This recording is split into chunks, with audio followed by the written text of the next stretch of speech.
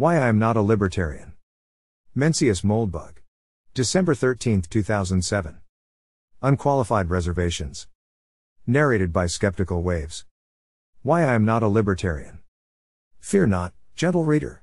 Perhaps you have been linked to this essay quite casually, purely on the basis of its catchy title, and you are expecting one of those little chatty NP-rish pieces that explain quite patiently to you, as to a retarded child, that libertarians are evil and the New Deal was the best thing since sliced bread. This is not one of those essays. It is, in fact, an extremist blog. Here at we do our damnedest to have no concern whatsoever for the political fashions of 2007. One easy way to overcome this bias is to compare one's opinions not only to the fashions of 2007, but also of 1907. Or even 1807. Or even perhaps 1707. Or, what the heck, 7. This ancient algorithm, once known by the cute Latin name of subspecie aeternitatis, is guaranteed to produce extremist results. If our views conformed perfectly to the fashions of 2007, they would strike the fashionable citizens of any of these other time points as crazed. Of course, the same is true for 1907, or 1707, or 7. If you are a libertarian, you are already resigned to the fact that most fashionable people think of you as a nutcase. Today we are going to ask you to crawl a little farther out on that limb, and suggest that you replace your libertarian views with thoughts that are even more extreme. If you are not a libertarian, and if this subspecie aeternitatis thing strikes you as somehow dubious or shady, I feel no hesitation in informing you with absolute confidence that the common concept of progress, which perhaps you are operating under, is a lie and a delusion and a snare. At least inasmuch as that term applies to the problem of human government, and not physics, oil painting, or backgammon. There is no reason to think the political designs of 2007 are any better than those of 1907, 1807, or 7. In fact, there is quite a bit of reason to think that the truth is just the opposite. If you really do believe in progress, I'm sorry to have to inform you that your brain is full of little pockets of stringy black mycelium stuff, which will probably have to be cleaned out with a heavy brush. I do sympathize with your condition. It is one we have all suffered from. In fact, we probably all still have it. However, you have a very serious case and you will probably not be able to enjoy this here essay. Please feel free to browse elsewhere on the site. In other words, today's post is for people who either are, or at least have been tempted to become, libertarians. To be a libertarian is to at least suspect that progress isn't all it's cracked up to be, because it is obvious to any 12-year-old who can read Robert A. Heinlein that the world was once much more libertarian than it is now, and that it easily could become so again. Both of these conditions demonstrate non-monotonic political change, invalidating the delusional concept of progress. Surely only one such disproof is required before we feel motivated to perform a thorough mental audit of all historical changes in social and political systems which come to us tagged with this fascinating if deadly label. One concept often associated with progress is revolution. Various fashionable opinions of 2007 assign various moral valences to various instances of revolution. The word is clearly extremely general. However, if we are to rid ourselves of these fashions, one simple way to start is with a simple default: all revolutions are bad. Your mileage may vary, but I've found this default oddly compelling. So, for example, I see the French Revolution as a criminal outrage of the mob, led by leaders who were either unscrupulous, deluded, or both. I see the Russian Revolution as a criminal outrage of the mob, led by leaders who were either unscrupulous, deluded, or both. Perhaps you agree with only one of these conclusions. Perhaps you agree with both. But if you had to add a third revolution to this set, which one would it be? And this is the first reason I am not a libertarian. Libertarianism is, more or less, basically, the ideology of the American Revolution. And the American Revolution was, in my own personal opinion, more or less, basically, a criminal outrage of the mob, led by leaders who were either unscrupulous, deluded, or both. I will grant that if I had to pick any mob leaders in history, I would probably pick Washington, Jefferson, and Hamilton, although Caesar, Cicero and either Cato would certainly earn a draft choice somewhere. However, a politician is a politician. The profession is a fundamentally criminal one. I'm sure James Gandolfini would do a perfectly good job at it. If you have trouble swallowing this uber-cynical picture of the American Revolution, let me recommend two books. The first is Murray Rothbard's great 4-volume Conceived in Liberty, now available online. It is really a tragedy that the 5th volume, which would have taken us to the Constitution, was never finished. The second is Bernard Bailyn's Ideological Origins of the American Revolution, which sadly is only sold in stores. Rothbard is surely one of the 10 top philosophers of the 20th century. Besides being more or less the founder of modern American political libertarianism, besides being the acknowledged dean of the Austrian School of Economics, he was also a world-class historian, trained under Joseph Dorfman at Columbia. Conceived in Liberty is full of primary research and original interpretations. Its portrait of George Washington as a bumbling buffoon, for example, may be challenged. But it is neither unsupported nor unmemorable. And one thing you will see in Rothbard, though Rothbard tends to paint incidents such as Leisler's rebellion in a suspiciously golden light, is the importance of mob violence and paramilitary armed gangs in American political history. Not just in the Revolution, but throughout the colonial period. My general view of SIL, achievement though it is that it works a little too hard to emphasize the prevalence of colonial ideas which approximate modern libertarianism, understating strands that are more clearly ancestral to socialism and other statisms. But when you combine Rothbard with Balin, a mainstream historian of considerable renown, the result is damning.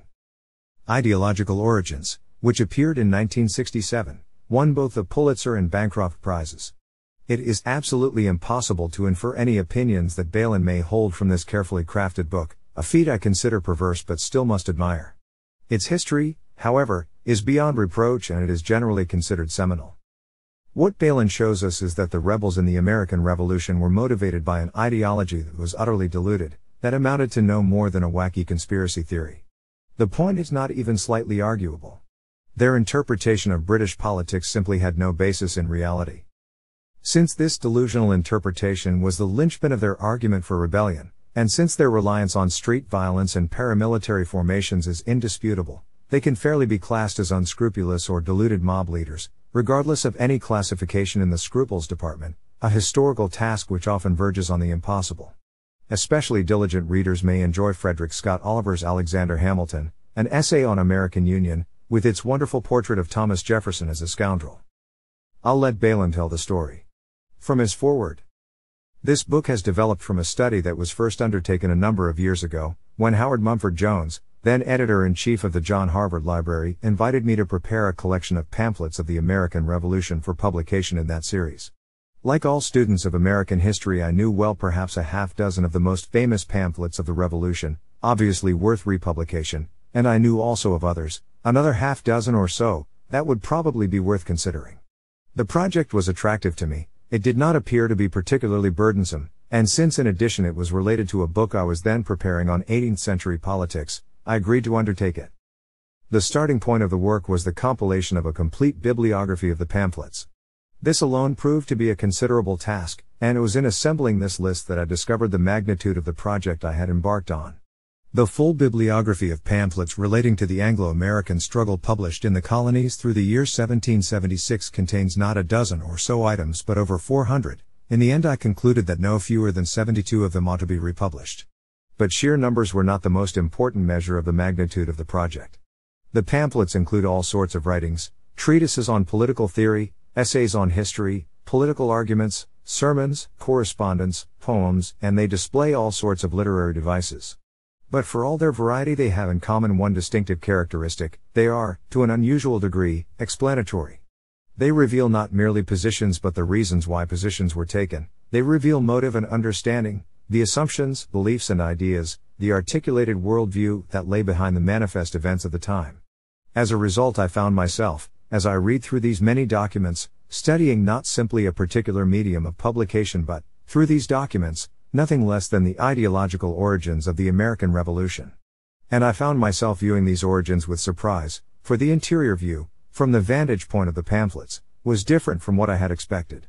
The task, consequently, took on increasing excitement, for much of the history of the American Revolution has fallen into the condition that overtakes so many of the great events of the past. It is, as Professor Trevor Roper has written in another connection, taken for granted, by our explanations, interpretations, assumptions we gradually make it seem automatic, natural, inevitable. We remove from it the sense of wonder, the unpredictability, and therefore the freshness it ought to have. The pamphlets do reveal the influence of Enlightenment thought, and they do show the effective force of certain religious ideas, of the common law, and also of classical literature, but they reveal most significantly the close integration of these elements in a pattern of, to me at least, surprising design, surprising because of the prominence in it of still another tradition, interwoven with, yet still distinct from, these more familiar strands of thought.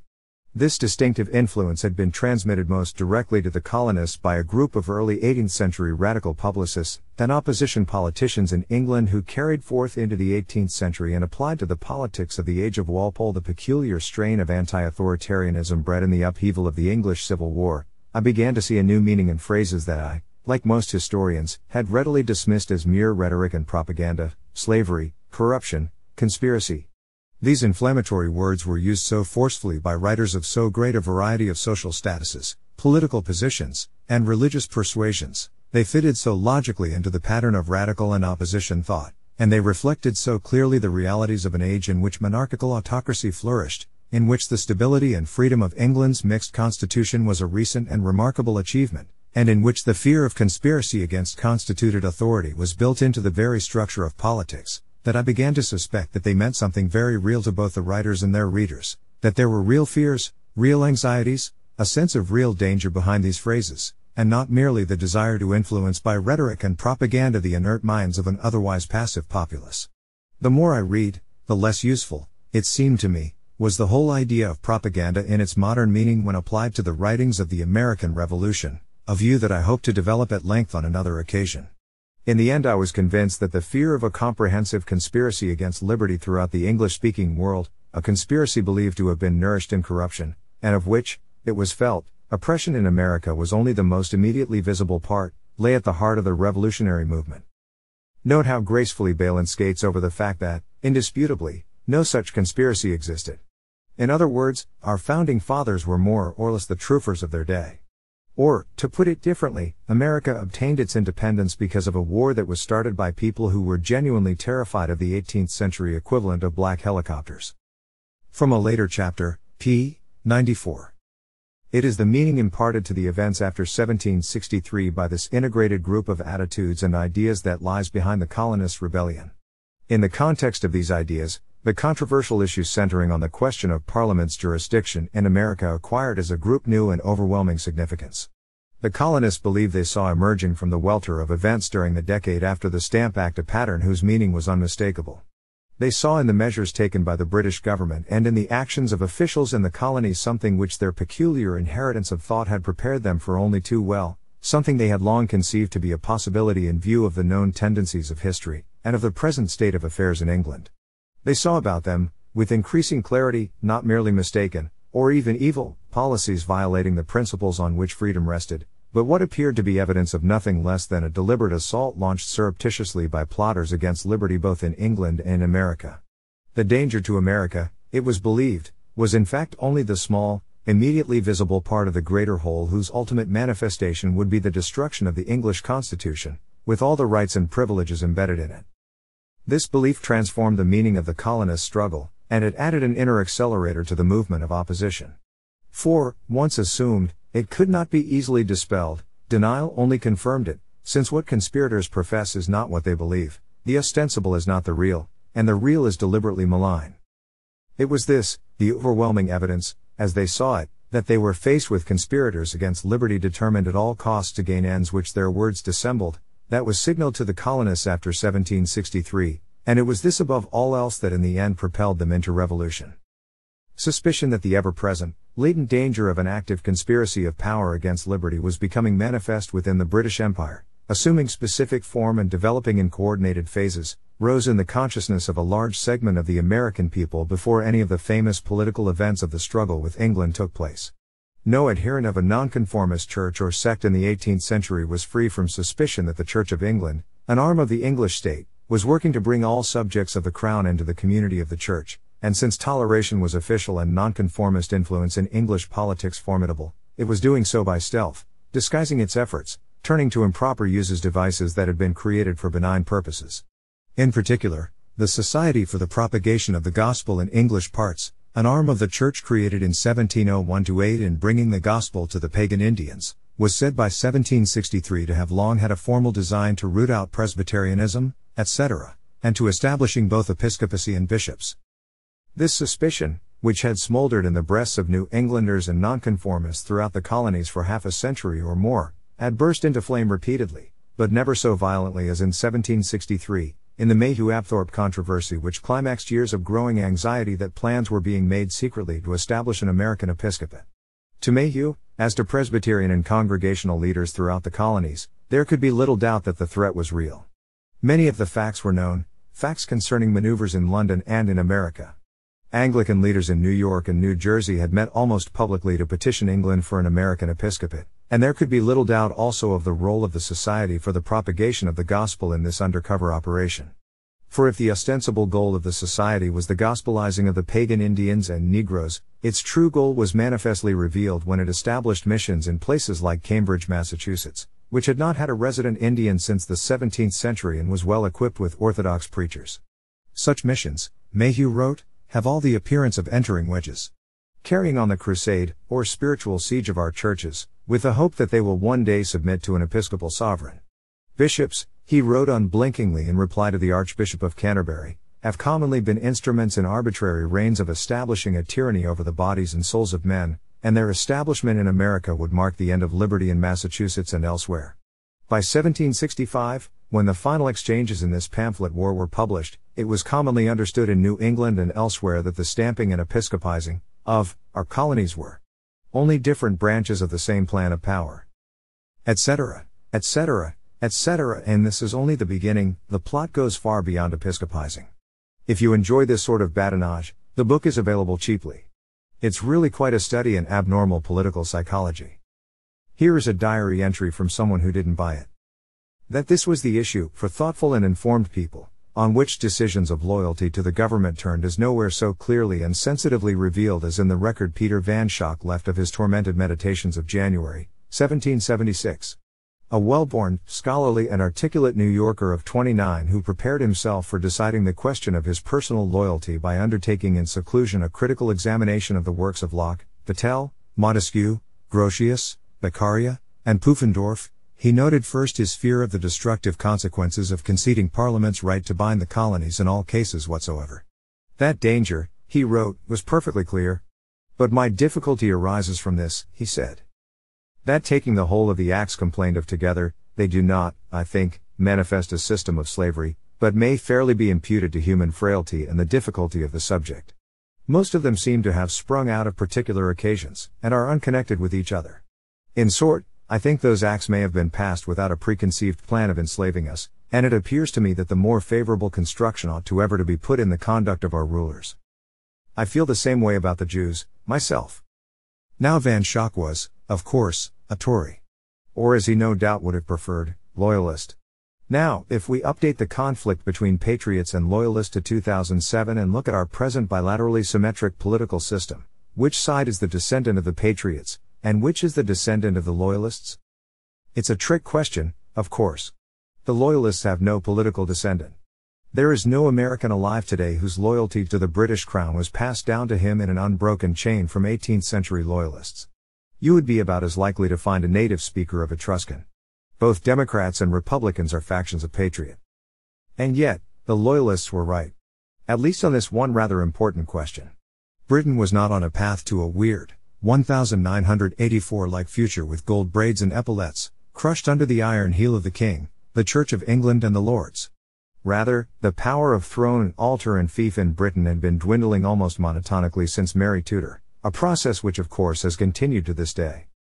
With a ridiculous figurehead Queen and an utterly gormless Prince of Wales, a true leveller and soi-disant druid as Archbishop of Canterbury, and a PM who apparently, I still have a hard time believing this one, has the power to arbitrarily hire and fire peers of the realm.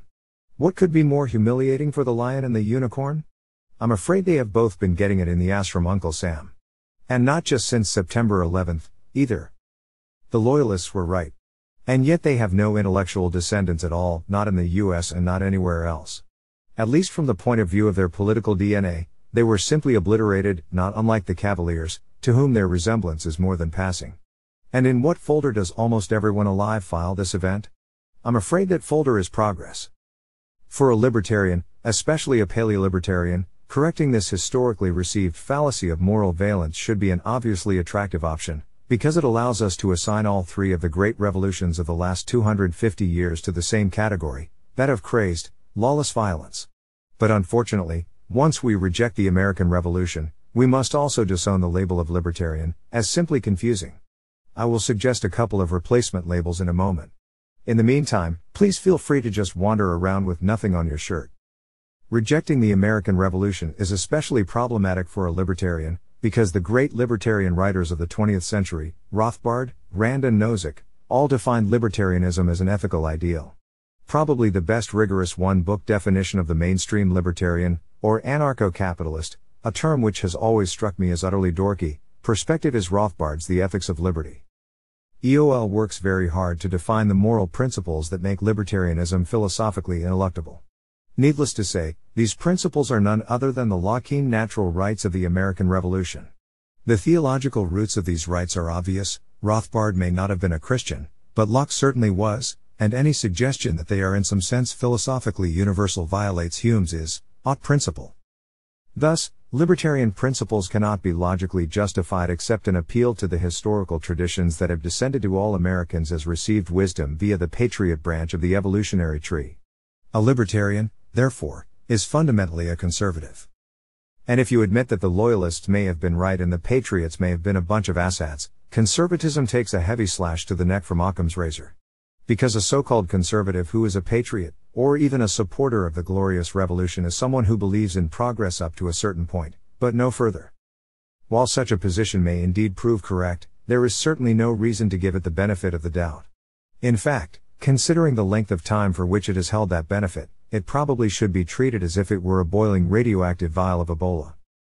And this is the second reason I am not a libertarian, because, by defining libertarianism as an ethical imperative, libertarians assign themselves an unsolvable problem and proceed not to solve it. As the miracle of 1787 spirals into the abyss, as the need for some sane alternative grows ever more obvious, libertarianism as a political force has proved itself only slightly more effective than the Maharishi. And that's in the US. In Europe, the situation is even worse. Perhaps there is a reason for this. In my opinion, the practical problem with grounding libertarianism in the ideals of the American Revolution is that Americans no longer hold those ideals, and Europeans never did. Both, today, follow a moral code which is essentially socialist. It is true that this is the natural consequence of education at the hands of a government which is essentially socialist. It is also irrelevant.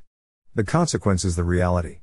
You cannot explain to people that they ought to believe in, say, freedom of contract as a fundamental human right, when in fact they don't. As Hume, again, pointed out, ethical axioms are not debatable. The response of many libertarians, especially those who for some awful, unimaginable reason seem to have congregated in the watershed of the Potomac, is often to borrow a trick from the Fabian Society, and try to steer Washington gradually and moderately in the direction of smaller and freer government. They should know better. As we'll see shortly, the monotonic growth pattern of the state is not a coincidence. It is one thing to surf that wave. It is another to paddle out through the breaker. When we look at the results of 25 years of Beltway libertarianism, we see hardly any substantive policy achievements. I'm sure there are some. But I can't think of any. And when we compare even their most aggressive visions to the set of changes that a return to the literal text of the Constitution, let alone a Rothbardian anarchy, would involve, we see the essentially decorative nature of the Beltway libertarians. I'm sure they have a lot of fun trying. But inevitable failure is no service to any cause. I mean, why in God's name would anyone come to the conclusion that the US political system is in some sense reformable? Talk about the triumph of hope over experience.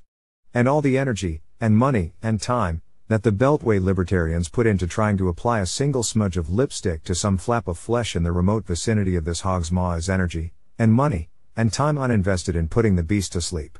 Moreover, since the official story of Washington is that it represents everyone, it fits all sizes, it contains multitudes, a few decorative pseudo-libertarians may be just the right camouflage for it to weather another century's storms. A quick question for fans of the Cato Institute, the George Mason economists, Reason, and the like: if you could vote on a proposition to abolish the US federal government, would you vote yes or no? If the latter, which side are you on? If the former, have you ever thought of mentioning this opinion? So we arrive at an impasse. We find libertarianism attractive in a general sort of way. We feel, vaguely, that there is something fishy and awful about government, at least government as it is today. However, real libertarianism has no prospect of gaining a political foothold, and watered-down pseudo-libertarianism defeats the purpose. Perhaps I have dug deep enough in this rich seam of defeat and despair.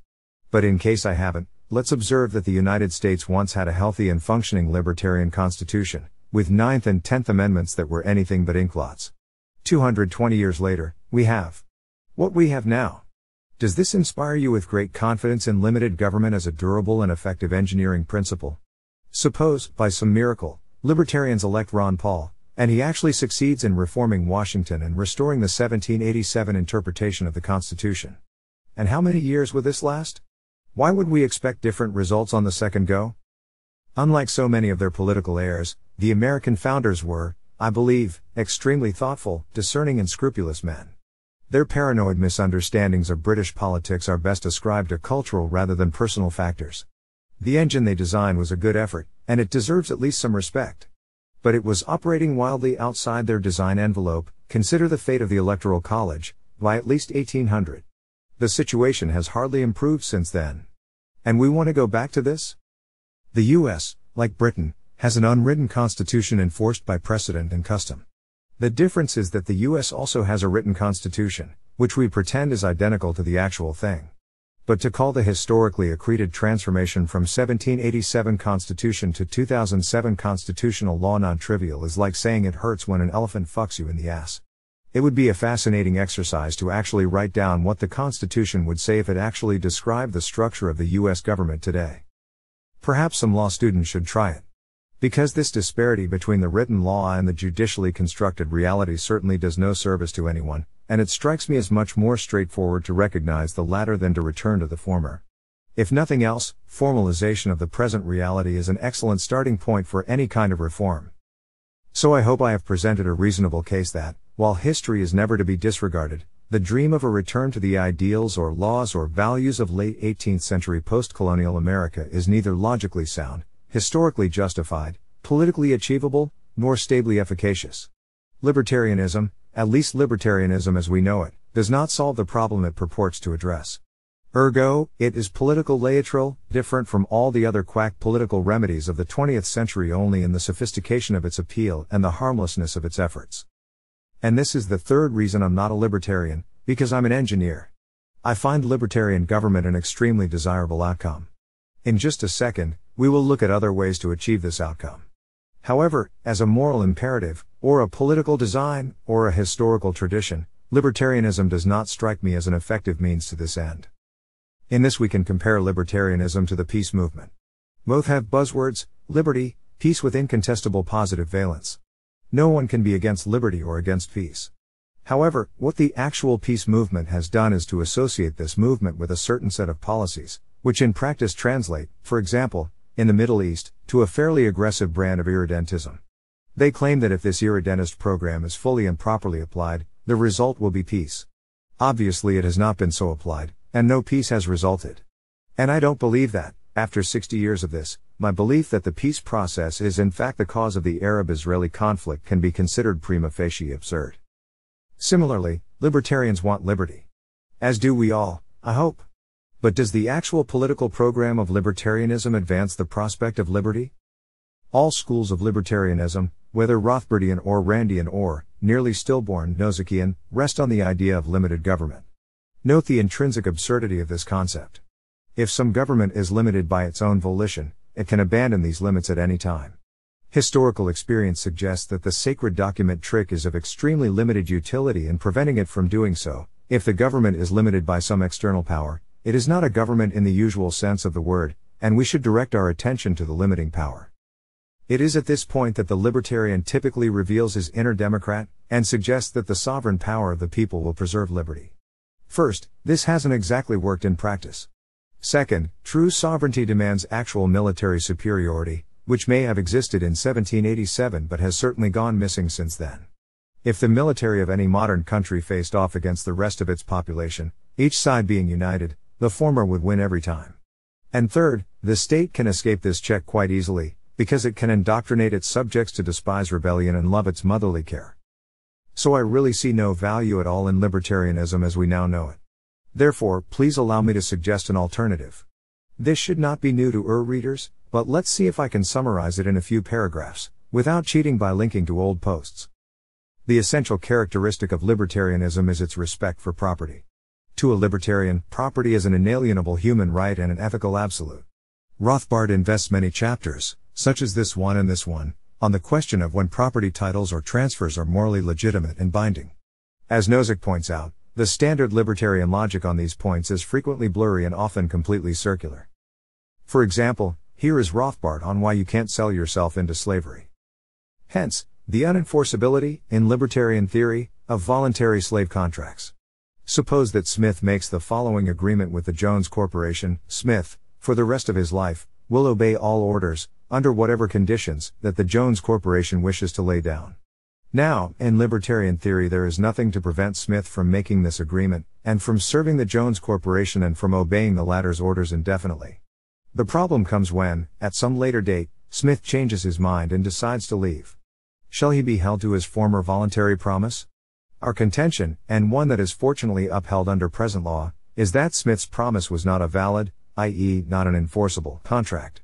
There is no transfer of title in Smith's agreement, because Smith's control over his own body and will are inalienable. Since that control cannot be alienated, the agreement was not a valid contract, and therefore should not be enforceable. Smith's agreement was a mere promise, which it might be held he is morally obligated to keep, but which should not be legally obligatory. You can't sell yourself into slavery because your control over your own body and will are inalienable. I.e., you can't alienate them, because if you could, sell yourself into slavery.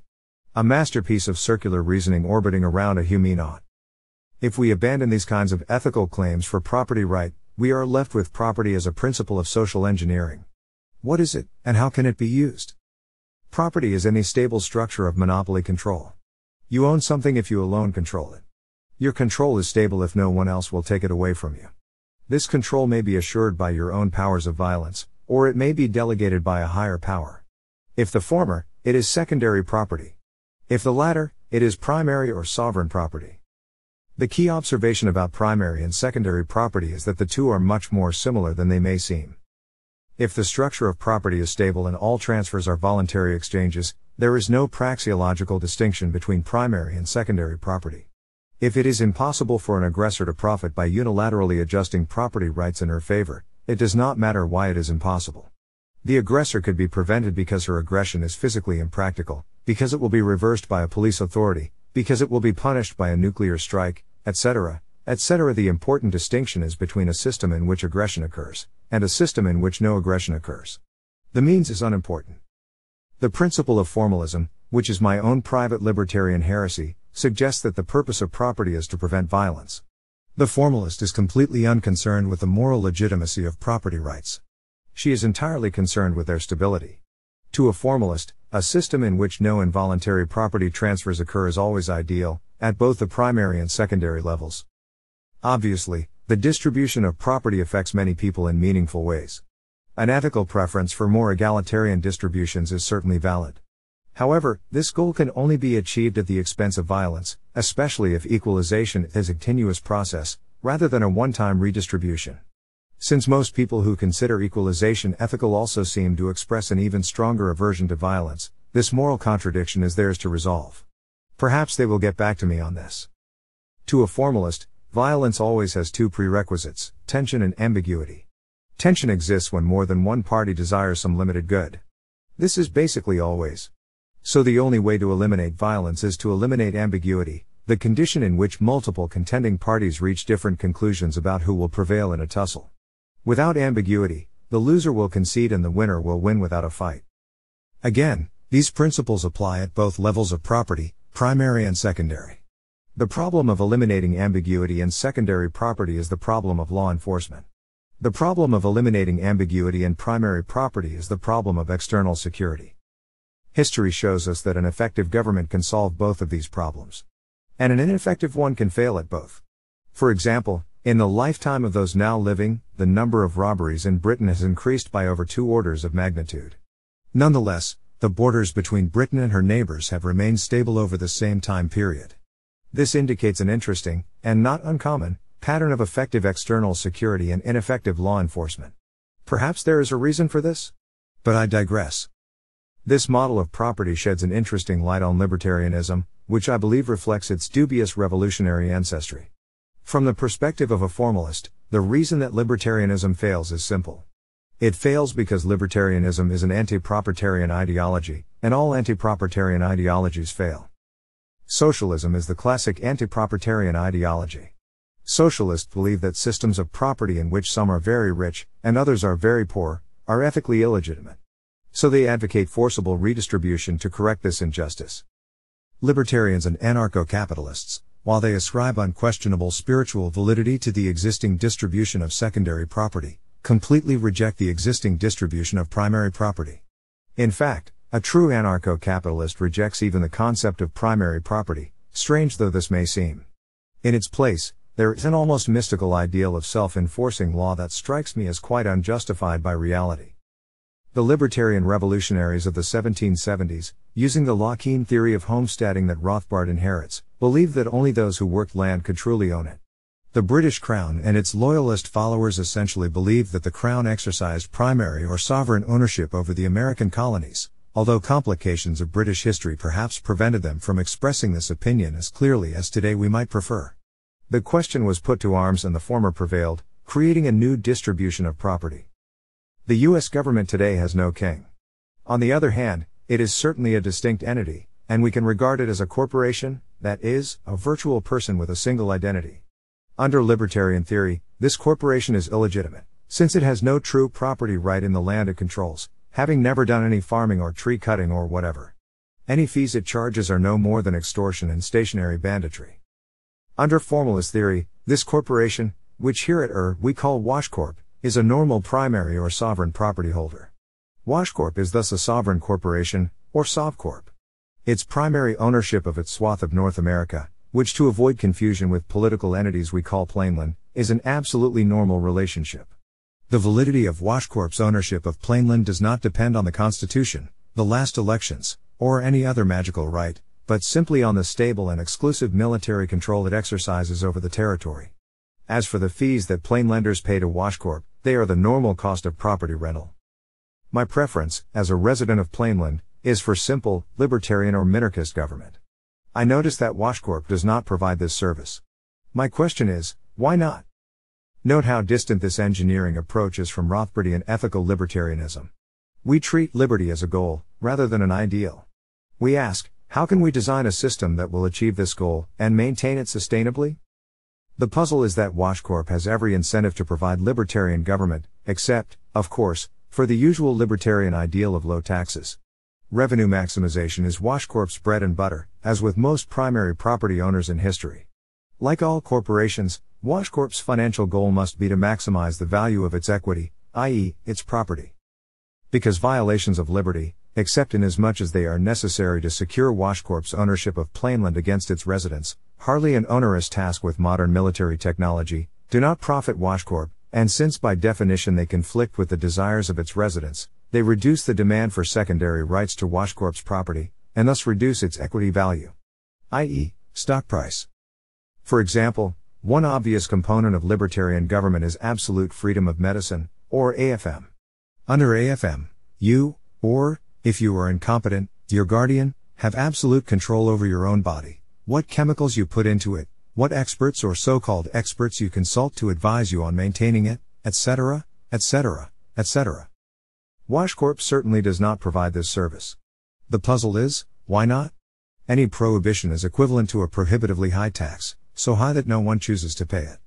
WashCorp can thus increase its revenue by reducing the tax, allowing you AFM if you pay the AFM tax.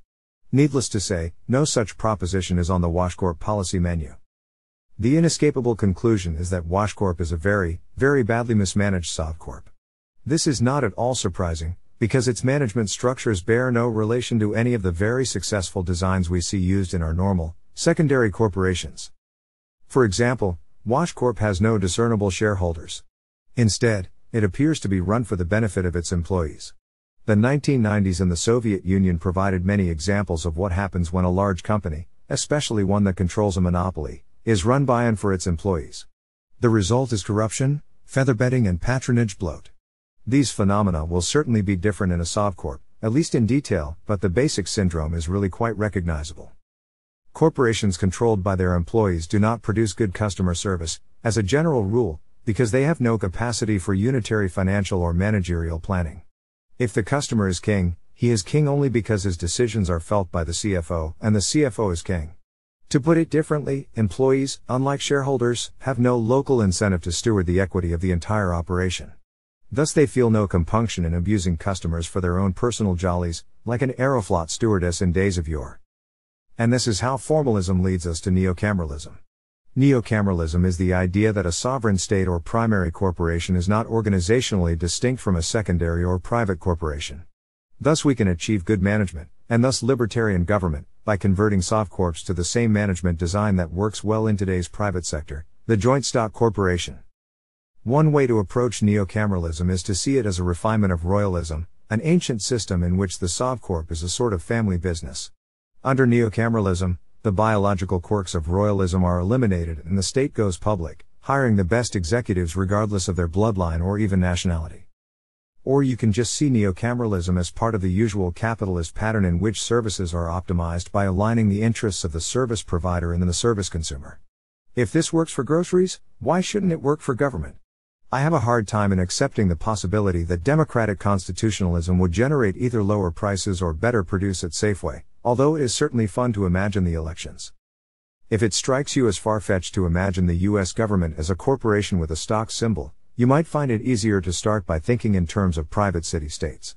While none of them comes anywhere near the neocameralist ideal, the city-states of Singapore, Dubai and Hong Kong certainly provide a very high quality of customer service.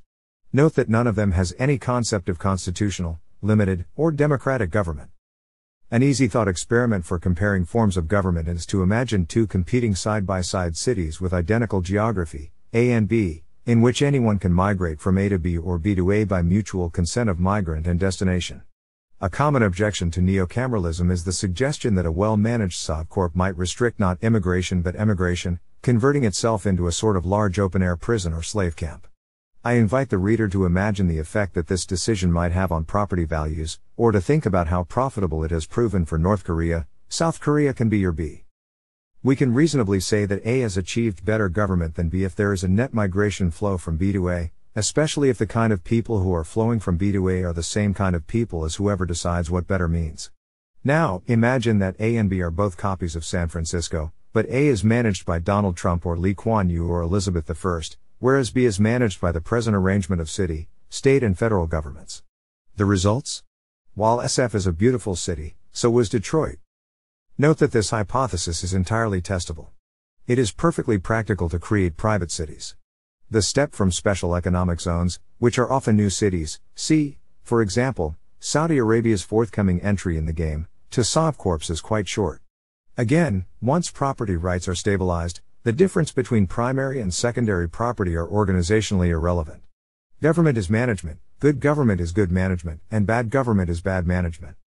In conclusion, let's compare formalist neocameralism to libertarianism.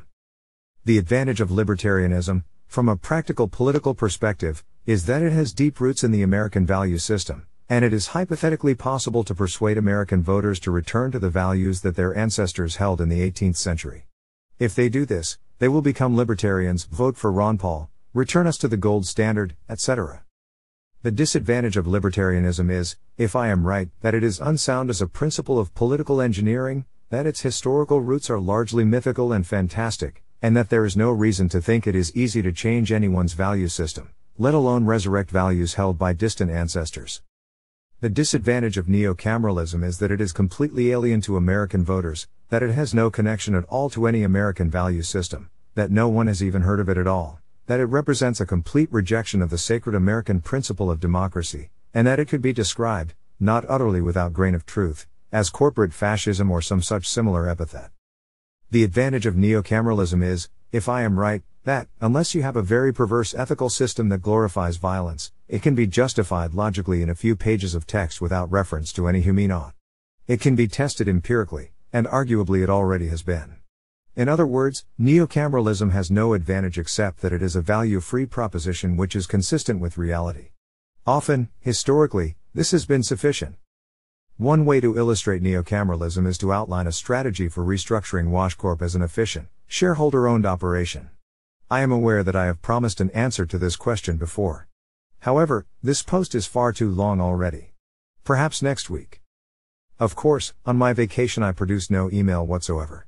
But I will rectify this shortly. I swear.